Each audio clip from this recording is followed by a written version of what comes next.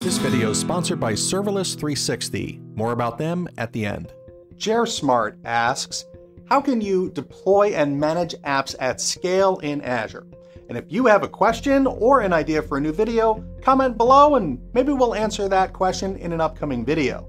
Now, did you know that several Azure services you're already using are built on top of something called a virtual machine scale set? Things like the Azure Firewall, Kubernetes Service, and Bastion, just to name a few. Now, a scale set is a single resource that manages a group of load-balanced virtual machines. And scaling can be done manually or automatically, providing redundancy and improved performance for the entire application. And since a scale set is a collection of VMs, all the VMs need to be configured the same way. So we need a central way to do all of that. And we have three sections of the code here. First is we're going to build the lab. Next, we're going to install our application, which in this case is our web server, and we'll have a customized web page. And then in step 3, we're going to deploy an update to that application. And I'll give you the link for all of this at the end so you can test it out for yourself. So for the first part, let's build our lab. Highlight that section of the code and kick it off. And this will take about 4 minutes or so to complete. Once it's done, over in the portal, you'll have a new resource group with a virtual network, load balancer, network security group, public IP address, and the VM scale set. So let's click on the scale set, and it looks pretty much like a virtual machine. Now on the left though, we do have some different options, like instances. Here's where you can see the individual VMs in the set. And back on the left, if you click on scaling, you can see at the bottom here, we're using manual and it's currently set to 2 VMs. And you could just increase that to 4, click save at the top, and that'll scale up 2 more instances.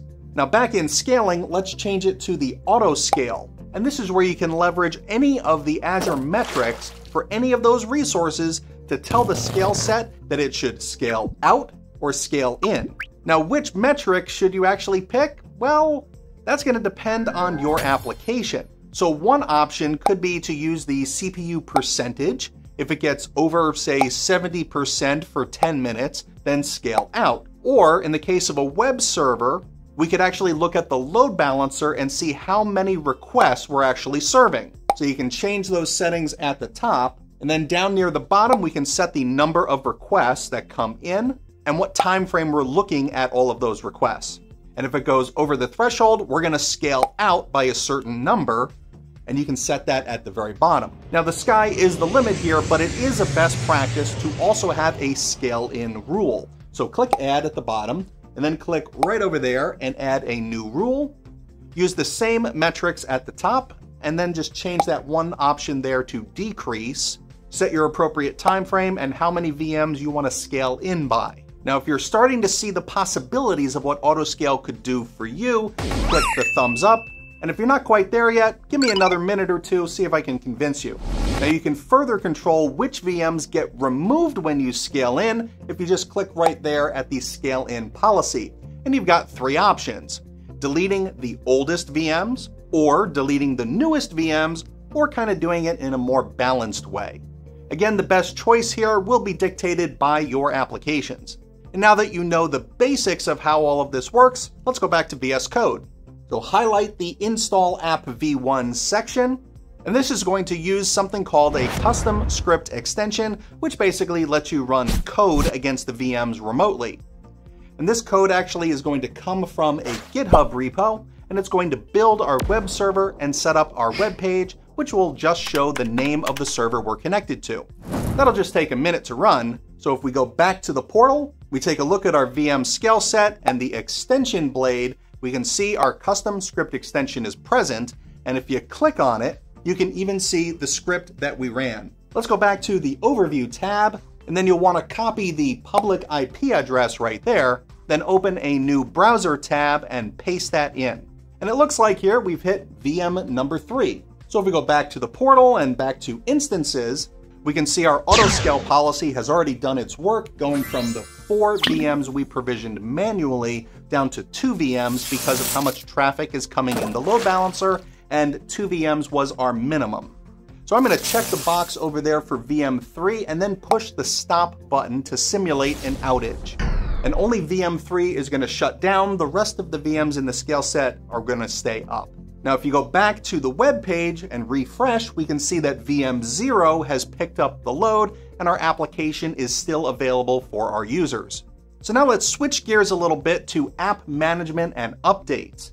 Back in VS Code, you want to highlight the app v2 section, and this is going to grab a different file off the same GitHub repo, which is going to update our script extension to change that web page a little bit.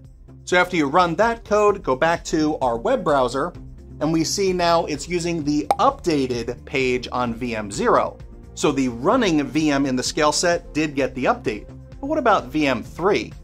So if we go back to the instance page and start that guy up again, and then we'll also reboot VM0 so we can fail it over to VM3, and refresh the browser, and it shows VM3 also received that update because the extension is applied to the scale set and all the VMs in it. So that also means if we go back to scaling and then we change our minimums at the bottom from 2 to 4, when the 2 new VMs spin up, they also get the latest version of our application.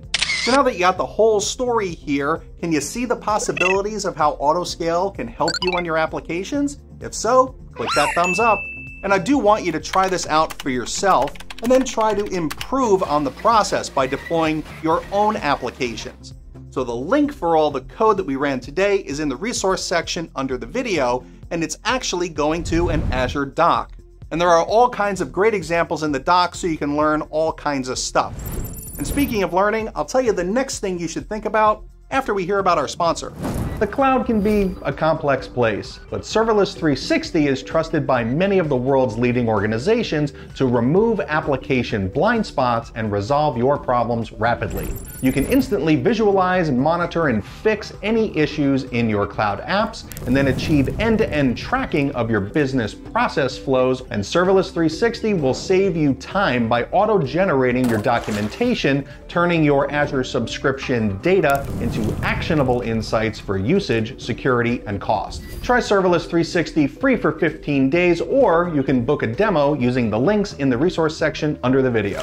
So the next thing you should learn about is how you could use custom images, packaging that with your application for your scale sets, which is right over here, or you can learn more about a service that uses scale sets, which is Azure Bastion, right over there. Happy learning.